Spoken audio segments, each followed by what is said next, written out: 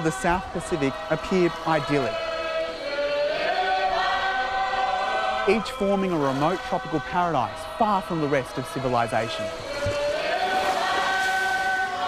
But the Pacific is in crisis. In recent years, poor governance, economic mismanagement and health problems have plagued these island nations. And despite receiving more aid per person than anywhere in the world, Pacific countries are struggling to meet UN development goals.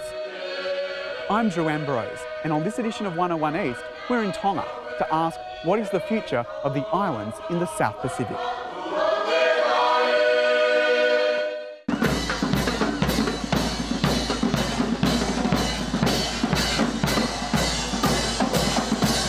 In Tonga, known as the Friendly Islands, life appears carefree.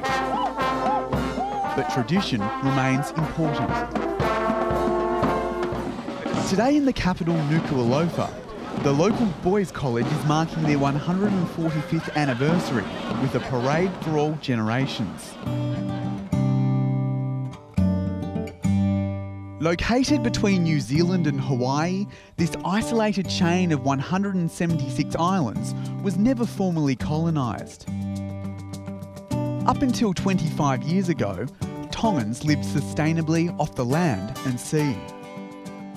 At the Cultural Centre, health educator Paul Vavili is showing me how opening up to the world has led to some weighty problems here. Well, the photos actually tell the whole story about the changes in a way. And as you can see from the photos, the people are generally relatively small compared to what you're seeing now. And of course, over the past 50 or so years, we've seen enormous change in the size of the Tongan people.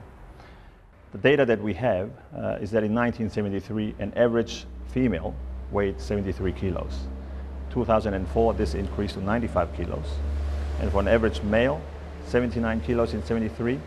And in 2004, just under 96 kilos. So you've seen a dramatic increase in the average weight. So back then, these people were facing challenges like typhoid and problems like that. And now they're facing a different challenge, probably a bigger challenge. The Free Wesleyan Church is holding their annual conference, a festival of faith and food.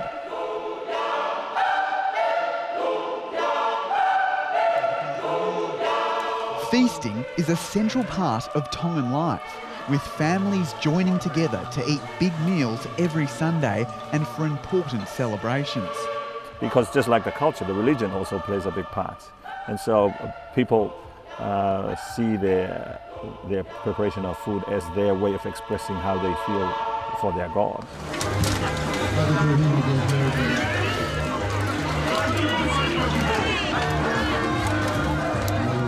But overeating and a poor diet is contributing to an obesity epidemic here. According to the World Health Organization, 90% of Tongans are overweight, with 60% obese. The problem is, feasts are a typical meal. So over the next week, these church members will eat 3 meals a day, each prepared by a different congregation or village. They are showing some restraint. In previous years, they used to eat 4 meals a day. 8 of the 10 fattest populations in the world are in the Pacific. Tonga weighs in at number 4. Paul Vavili says providing bountiful food is a sign of respect, a culture hard to combat. If you have a guest coming to your house and you welcome them with some food, the more food that is presented, the more respect you're showing to this person. And so as a result, more often people err towards giving more than giving less. Islanders who once subsisted on fish and vegetables are now eating imported processed foods, high in salt, sugar and fats. Barbecue restaurants around town are open 24/7, selling greasy cutlets with little nutritional value. Of course, this is the bigger size, and this contains 6 pounds of corned beef. Fatty meats in cans on shelves and supermarket freezers is another peril. There's now a push here to have these meats banned or taxed. Cost is one of the main factors, and it's easily available, it's relatively cheap, and so people, it's easy for them to open a can of beef and cook it. Often they can use it to feed quite a few people. And so in terms of distance, it does go a little while to feed the family. And one of the other important issues as well is the absence of a healthy alternative. And so if we can, for example, impose a tax or a duty on these products, make it more expensive, and perhaps use some of the money that we get from that to subsidize a healthier alternative, so that making healthy choices, easier choices, becomes a reality. And I guess it's also difficult because Tongans, your average Tongan doesn't want the doctor to, I guess, interfere in what they eat. Yeah. Many of the Tongans think that what I do with my life is my business. What happens when I'm sick is the doctor's business.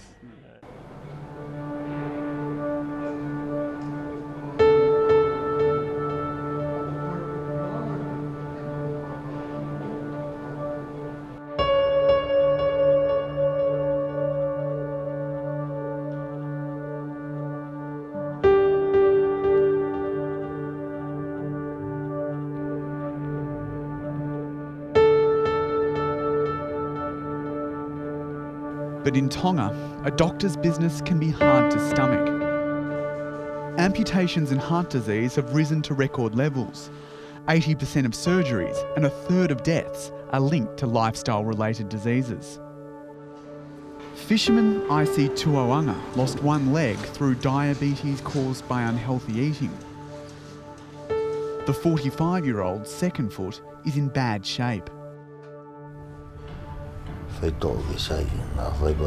I'm concerned about my other leg. I want to take care of it because I don't want it to get cut off. By cutting it off, I can't do any work.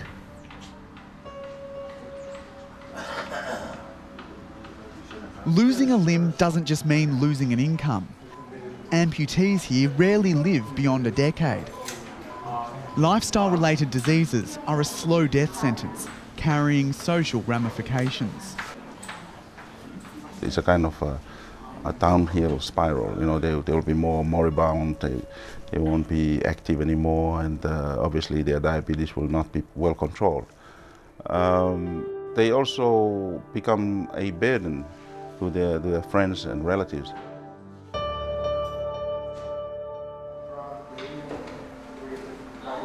Dr. Siali Akoola is Tonga's Director of Health, one of 50 doctors serving the country's overcrowded health system. Patients like this 19-year-old girl are symbolic of younger people presenting with lifestyle-related diseases, normally associated with the elderly. Here in Tonga, is obesity and lifestyle-related diseases causing a health crisis? Absolutely. I mean, like I said, I think if you consider the reduction in life expectancy as a big issue, it is a crisis. The hospital clinic treats sepsis, missing toes and foot ulcers every day. 1 in 10 Tongans are diabetic. Some Pacific nations have rates of 40%. If the patient deteriorates, specialist healthcare for cancers and kidney failure are non-existent. Dialysis gives you an extended lifespan. You know, people live for more than 15 years on dialysis. We do not have the resources to have any dialysis, and everybody who has any form of renal impairment that ends up having end-stage renal failure, they will definitely die in Tonga.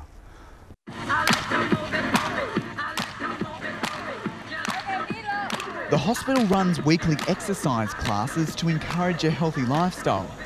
But in the dentistry department, an intriguing experiment is underway. Dr. Salilo Tomiki is trying to help 2 of his dental technicians lose weight. He has wired their jaws shut so they can only consume a liquid diet. The whole idea came about from wiring flexor-mandible. One assistant, David, weighing in at 135 kilograms, has lost 11 kilograms already.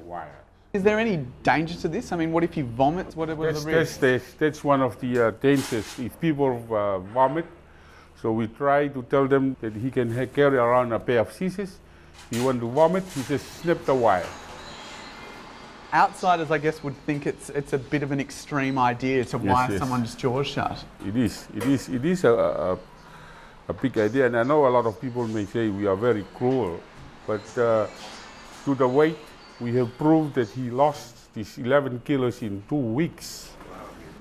Dr. Tomiki hopes his idea will be implemented nationwide, as wiring is far cheaper than lap band surgery and can be done in 10 minutes. If we coach them properly after removing the wire, to see their weight, and then I think there's a reward for them. They see their weight is down, the blood pressure is okay, and the sugar level is okay. They want to remain that way, so they will continue to follow the diet that they went through. Tonga is successfully meeting UN Millennium Goals that address education, children and sanitation in developing countries. They must meet 8 benchmarks by 2015, but Tonga is failing on lifestyle-related diseases. We are on track for meeting other targets like maternal and child health, but certainly for non-communicable diseases, I don't think it is realistic. Overseeing their progress is the UN Development Programme, who opened an office here in May. Its representative says the country's poor finances is holding development back. There is a concern with the ability to meet financially government's operational priorities. In saying that, it is realized that there's a concern as well with the rising of public debts. It's not just Tonga's health system that is struggling. The whole economy is in crisis, shouldering rising debt currently at $174 million. I think it's a model that can be used by other... Dependence on foreign aid is the main problem for the country's Prime Minister, Lord Tuivakano. From a small developing countries like Tonga, I think you cannot do without the assistance of development partners. Because we have a population of just over 100,000. So, and by doing that, I don't think you can have a lot of money in order to do a real sustainable development. Tonga's health sector does receive government funding, but it's Japanese donors that are building new wards and facilities at the hospital.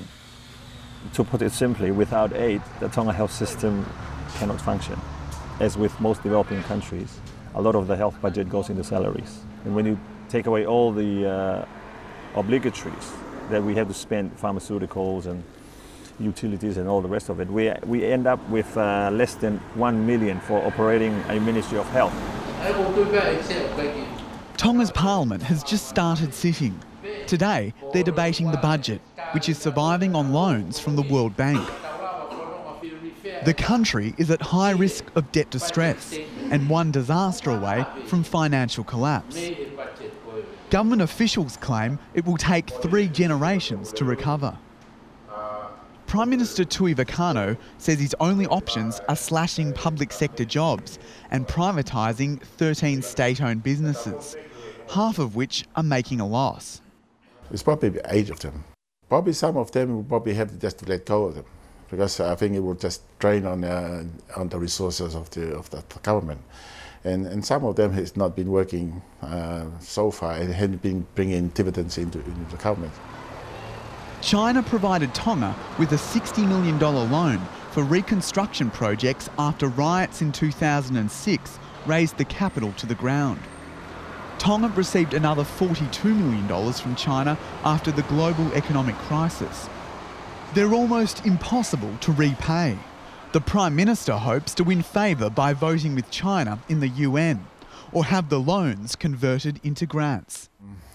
We're working on it, but we know it's a burden. But there are things, especially with the UN, how can we assist them in what way, especially within the international arena? Hesi Whenua is a political commentator who runs a local online news service and has worked on anti-corruption initiatives with Transparency International. He says Tonga's escalating debt could lead to a decline in government services, an exodus of skilled people and a withdrawal of international funds. This is the first time this year that we will really feel the pinch. in the next, I think the next 2 years, it's going to get worse. I think it's so bad that we had been warned that we no longer can borrow from the World Bank. And I presume the Asian Development Bank will be the same for the next few years. And I think that's how bad it is. Tonga still has an abundance of natural resources. Pesci says people will once more have to rely on land and sea if the country plummets into financial collapse. Realistically, you can live here without a penny in your pocket. You can grow your food, build your house and all that. So that's a safety valve in a respect. You may not have a job, but of course, if the government is gone bankrupt, then maybe you don't have the health service. Then you don't get the road fixed, and it won't take very long before everything's just fall apart. Tonga is one of 4 Pacific countries to have serious pressures on its national budget. Part of the problem is this region is unable to exploit the full potential of its commercial sectors, like agriculture. This problem can be seen firsthand, far from the capital, on Tonga's remote outer islands. Subsistence farming is common here. Using an underground oven, Latu Leha is preparing lunch with vegetables she grew on her family's land. But she says when it comes to using the land for profit, men make those decisions. I think it's hard because sometimes I think the men in here depend on the ladies. They think they just growing a little crops, only their own need of their family. They didn't think of other way of growing crops to take it to overseas or other countries to sell it out over there, because most in here is only the women's. The family depends on women's. Land is underutilised around Foa, her home island. Latu says acquiring more land is a lengthy, costly legal process, and the island's isolation makes commercial growing unprofitable. But she thinks her village could make better use of their individual plots by working together. I would like the community, maybe women and men, to help me in order to make more vegetable gardens, just to look forward to help not only for my family, but for all the whole community. Land use is another challenge for the Prime Minister. I know there's a lot of absentee landowners, especially because a lot has migrated from the outer islands into the main island.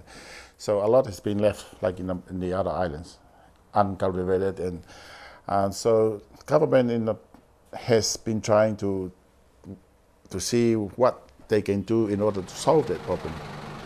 But it's not an easy road for those who farm for commercial profit. Despite its fertile soils and ideal subtropical climate, Tonga is a net food importer. Farmers have been hurt by high petrol prices, irregular shipping routes, and have invested their energies in the wrong crops. I think everybody's representing. It needs to be a national strategy in terms of what crops should we doing and focus, so it's structurally diverse. You need a minimum of 4 product lines. One crop grown here, watermelons, are bulky and have a low shelf life, making them hard to export over long distances. The tyranny of distance is a term that's been thrown around in terms of the Pacific economies.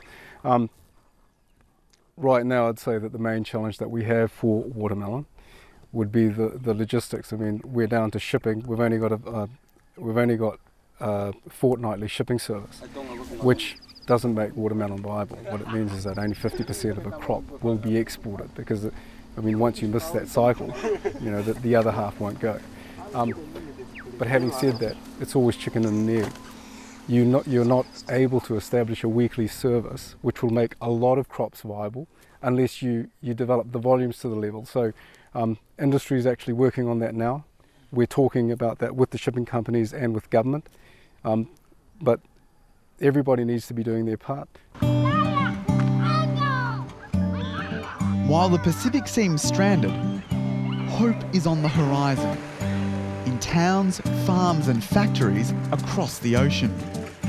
These Pacific Islanders have travelled 2,000 kilometres to work here in rural New Zealand, in a program where they send remittances home.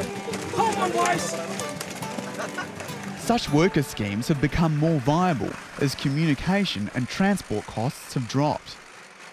The key thing as well, nowhere in the Pacific is big enough that there's an urban centre where you're going to ever have highly skilled, high-wage employment available. Whereas on the outside of the Pacific, Auckland, Sydney, Brisbane, San Francisco, you've got cities that are short of labour and where the wages are so much higher. So allowing the free movement of people from the Pacific out to those rim cities and the free and the low cost sending of money and resources back is actually not a bad solution. 50% of Tonga's population work overseas. Safita Hauli manages 1,000 Tongan remittance workers. They earn $20 an hour here, compared with just $2 at home. I don't think it's the best way, but this is the best way today, given the situation that we find ourselves in. Long-term employment in the Pacific, and I'm talking about all the Pacific countries, is never a guarantee. Whereas over here, you're more likely to be guaranteed to come back every season and earn, if not the same, probably better as you become more skilled. Safita believes Tonga can learn a lot from businesses here and need to harness better workplace skills at home. We have to ask ourselves, why is it that we have productive workers who are appreciated outside of Tonga? What is it that we as a country can do to make them as productive for Tonga? And the government, I think, needs to look very closely at how that can be done. Young Tongans are well educated, but there are few jobs at home. Remittances represent an opportunity to work abroad. But critics of remittances say too many Tongans depend on their relatives overseas and are too lazy to earn their own living. For people having problems, instead of going down and grow their own things, it's easier for them to pick up the phone and ring up their son or their daughters overseas and do a little cry. And of course people will help, right? That's the reality, and it's not healthy and it's not good. But by sending money directly to rural communities, remittances can be more effective than aid. One of the big differences, say, between remittances and aid is, the remittances are being directed where the migrants think it's best needed, or where their families. So they may send it to their families, who then apply it to to churches, to microfinance or community schemes or what have you. Whereas with aid, it's typically flowing through governments or through NGOs.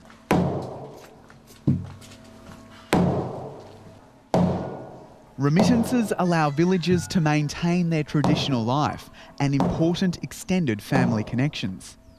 Latu Leha says money sent from overseas helps with school, transportation and family expenses. Overseas money bring us more money in here, and it helps the community to have a quick development. But if we doing our own in here to get money, is slow down our community. A third of Tonga's GDP relies on remittances, but they've slowed down since the global financial crisis, affecting Latu's village and communities nationwide. It is a risky business to depend on remittance. It has affected a lot of families now because a lot of them have depended on it. Tonga and other South Pacific countries are only just keeping their heads above water on an ocean that stretches across a third of the Earth. Communities are a pillar of strength against formidable challenges: health, governance and economic stability. For these small island nations to prosper, they'll need not only faith, but a willingness to adapt to a changing world.